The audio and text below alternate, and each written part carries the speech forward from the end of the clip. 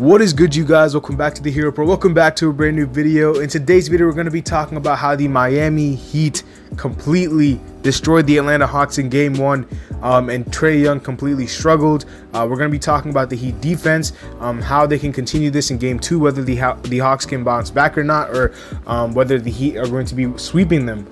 We're going to be talking about all that, so make sure you guys stay tuned till the end of the video. Leave a like, subscribe, and comment down below. Let's get right into it, man. I want to hear everyone's thoughts about this game. Heat fans, Hawks fans. I know it was a pretty one-sided affair, but I want to hear everyone's thoughts about it. I see, what's going to happen next, predictions, analysis. I'm just curious to see what you guys' takes are on this game. But from the start, man, it was complete demolition. The Heat and the Hawks both had a slow offensive start in the first quarter, especially in like that first 5 minutes of the game. But after that, they were able to settle in, and then they were able to, turn it on, and the Heat were dominant, man. They did a great job on the defensive end. Their defense led to their offense, and they absolutely blew out the Hawks. I know the scoreline says 24-point gap, but realistically it was like 30-35. The Hawks put their bench guys in, and the Heat put their bench guys in, and they made it close at the end for a little bit. But the Miami Heat completely dominated them. The Hawks had no answer whatsoever. And Trae Young was struggling, man. Trae Young had 8 points, very inefficient, 1 for 12 from the field, if I'm not mistaken. Cannot even get shots off. He only had 4 assists, so he wasn't really picking us apart with his playmaking, and he looked lost today. And then for the Heat, man, the three-point shooting on a different level.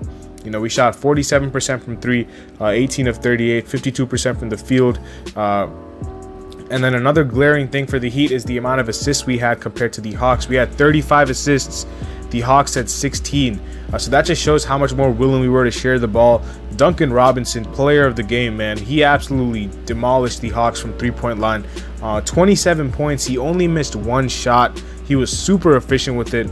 And yeah, if this Duncan Robinson shows up for the rest of the playoffs, the Heat are going to be scary. Him, PJ Tucker got his shooting legs underneath him again. He was hitting some corner threes where it seemed like towards the end of the season he was struggling a little bit. But yeah, the Heat were absolutely dominant in this game. They did a great job. I saw a lot of Hawks fans on like Twitter and stuff. They were talking about they were like, oh, it's unfair because the Hawks have had only 2 days of rest. They were set up to lose this game from the start. Don't be in the play-in then. Like, it's in your control. You don't have to be in the play-in. The Heat were the #1 seed, and they were fairly rewarded. And the Hawks, they were the 10 seed or 9 seed, whatever they were. They were in the play-in, and you don't really get rewards when you're in the play-in. Your reward is making the playoffs. So you don't complain about the amount of rest that you're getting because you guys finished at the 9 seed. So it was all in your control. If you finished at a higher seed, then you would have had more rest, but you guys finished as a play-in team, so don't complain about the amount of days you had to rest. Rest or not, man, the Heat just dominated. I don't think, okay, even if the Hawks had like the amount of rest that the Heat did, it might have been closer, but I think the Heat would still have won this game. Their game plan was perfect on Trae. They were blitzing, trapping, getting the ball out of his hands. They were, they were showing 2 guys, 3 guys every time he was trying to drive.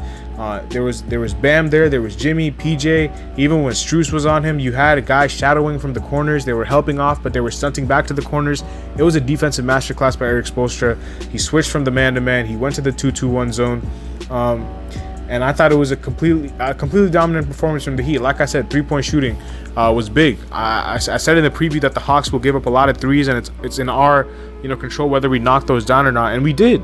The Heat did a really good job at making the Hawks pay with their defense. I know some of those threes by Duncan were like heavily contested, but like that's just what great shooters do when they get into a rhythm. But we knocked a lot of open ones down as well, and that's a product of the Hawks defense. They gave up a lot of open threes, especially in the corners, and PJ Tucker, Kyle Lowry, they were making them pay. They were making them pay for sure. Jimmy had a really good game. I thought, statistically he only had 21, 6, and 4, but I thought he had his imprint all over this game. He played exceptionally well. Defensively, this might have been his best defensive game of the year. He was all over the place. Offensively, he was picking and choosing, but he was attacking every time. We rarely saw him, settle for jumpers. I think he took like 2 threes and a couple of mid-range shots, but everything else was in the paint. He was, consistently going at the Hawks. Lowry was good with his playmaking. Bam and Tyler were pretty inefficient, and we still ended up winning this game by quite a bit. So you know that's a good sign for the Heat, because you know at some point Tyler is gonna have a really good game, and same with Bam. I thought Okongwu did a pretty good job on him. But I think Bam will, you know, apart from his free throws, didn't really do much today. I think that will change later in the series. You have to expect the Hawks in game 2 and so on and so forth to come out with more intensity.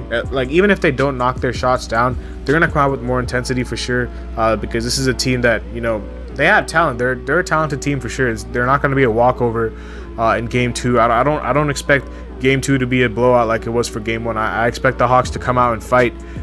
If what I'm thinking about them is right, you know, if what I'm thinking about them is wrong, and I hope that they just come out flat, because I want the Heat to win in the easiest way possible, then we can have this conversation again. But with, you know, I have respect for Trae Young, I have respect for the Hawks, so I think that they will show up in game 2 and fight, and the Heat are gonna have to be ready. You cannot keep you cannot let your foot off the gas pedal. You have to keep it on it, man. You have to make sure that you know, keep the same intensity that we saw in game 1 throughout the whole series, and then you're gonna win the series if you do that, because I really don't think the Hawks can match up with the Heat. I think this is a bad matchup for them. The amount of open threes we knocked down, our 3-point percentage is near the top, our defense is near the top, and we absolutely demolished them today. So it was a really good, you know, masterclass by Eric Spoelstra, by the Heat.